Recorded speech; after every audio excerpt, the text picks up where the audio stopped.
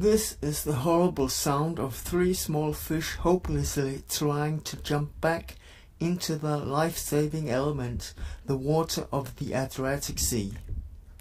In the picture, 3 kids are standing on the pier in Bar in Montenegro, and on the cement in front of them are 3 fish. If this were an allegorical picture, who would be the 3 children and who the 3 fish?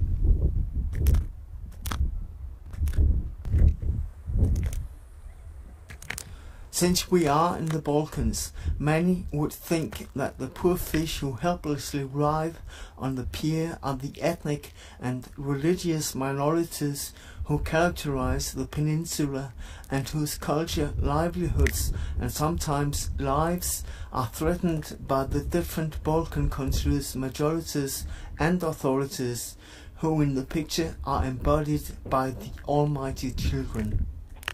But there's another level, not merely to the picture, but to the power relations in the Balkans.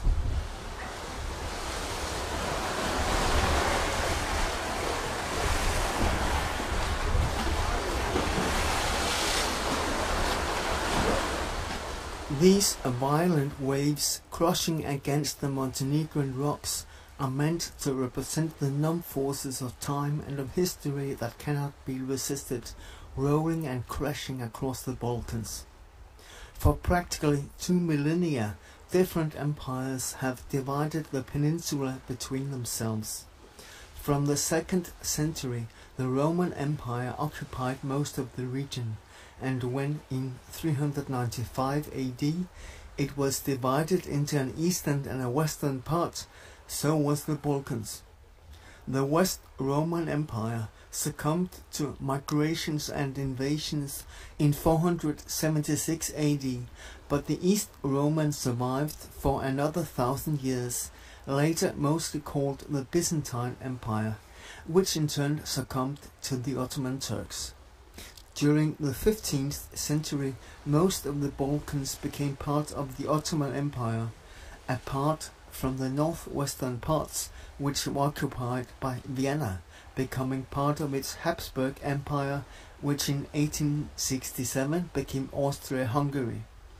In this way, different eras' great powers have carved the Balkans up between themselves, while the peoples of the Balkans have been just like the fish on the pier.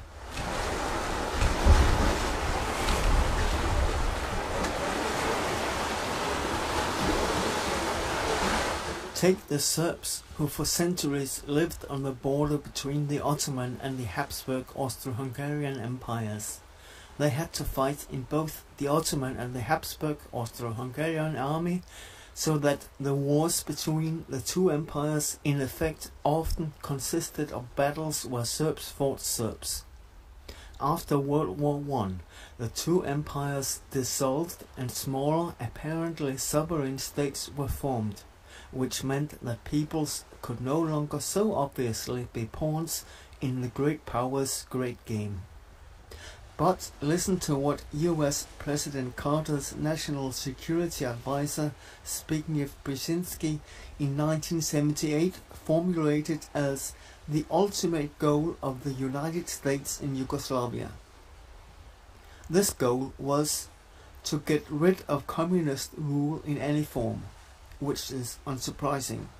But after all that happened in Yugoslavia from the late 80s, the way Brzezinski wanted to get rid of communism in Yugoslavia is stunning.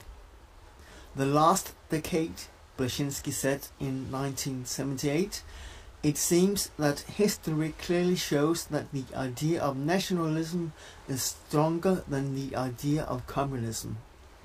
Brzezinski based this on perceived tensions between Russians and Ukrainians, Czechs and Slovaks, but also between Serbs and Croats, who all of them lived in so-called communist countries. In the long run, therefore, Brzezinski concluded, should be played on that card in Yugoslavia as well, so the resistance of communism can be weakened through the engagement of different nationalist tendencies. End of quote. And this was exactly what happened. Socialist Yugoslavia was weakened and then destroyed through the rise of nationalisms. Do I mean to say that Yugoslavia's dissolution and the war was set up by the US, who fed the different Yugoslav republics' nationalist movements? But that's another conspiracy theory. Of course it is, but conspiracies exist, and it's pretty improbable that the US, like all other great powers, in 1978, when Yugoslavia's lifetime president Tito was 86 years old, did not think about how to gain influence in a Yugoslavia that was the key to the Balkans, and which ever since World War II had been beyond its influence.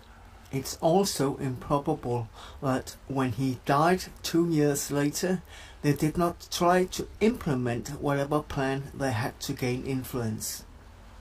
Many ex-Yugoslavs believe that the great powers, the US, Germany, Great Britain especially, decided to destroy the country, which in no way means that they don't blame in particular the Serbs and Croats, but also Bosniaks and Albanians, who did all the propaganda, not to mention the killing, burning of villages and expelling of people during the Yugoslav wars. They do blame them, because this is where the allegorical picture comes up short. People are not fish who helplessly writhe on the rocks. At least they need not be. In contrast to the fish, they are at least partly themselves to blame if they end up in that role. That wasn't true merely during the war in Yugoslavia, but everywhere and at all times. In the ex-Yugoslav region since the war, people are not forced to do what the great powers want them to. They are not fish on the rocks. But the great powers have helped their leaders to get into power, and they're supporting them in staying there, as long as they do what the great powers tell them to. In that way, people in the Balkans are even today at the mercy of the great powers, to the same degree as the fish on the pier are at the children's.